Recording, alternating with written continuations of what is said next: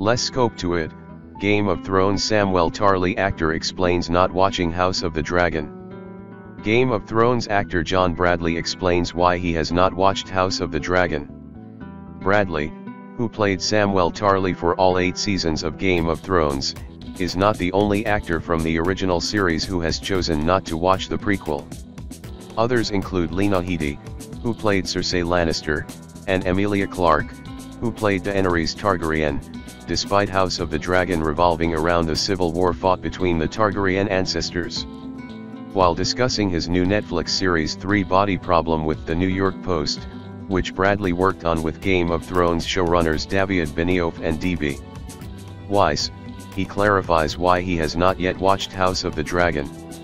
In addition to his personal reasons for not tuning into the critically acclaimed prequel series, Bradley highlights a key difference between Game of Thrones and House of the Dragon.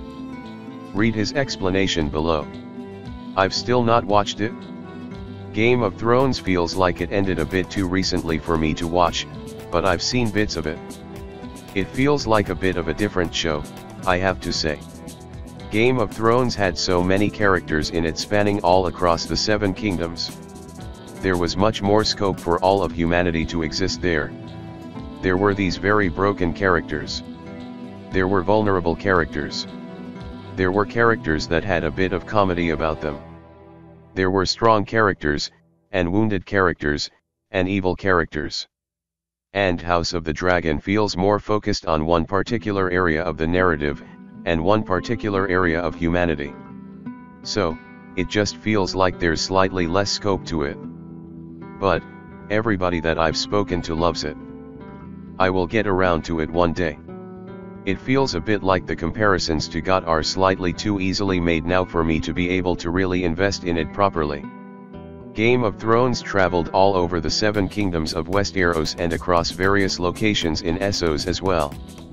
This made the fantastical universe feel vast and provided opportunities to show how all manners of individuals lived, from wealthy lords and ladies to commoners just trying to survive in the midst of war.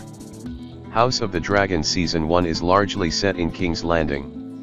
Even when it does venture out of King's Landing to Dragonstone or the Stepstones, the focus mostly remains on the Targaryens and the royal family. This makes the universe feel smaller and less representative of different individuals than Game of Thrones did.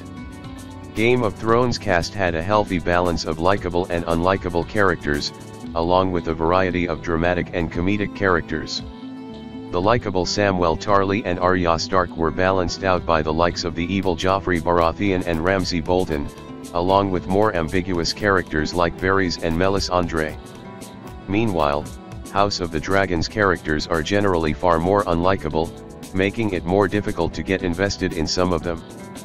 This works for the story House of the Dragon is telling, with these characters' greed and selfish ambition triggering the Dance of Dragons and marking the beginning of the end for the mighty Targaryen dynasty. House of the Dragon achieves what it sets out to do, but its locations and the types of characters it explores feel as though it has less scope than Game of Thrones.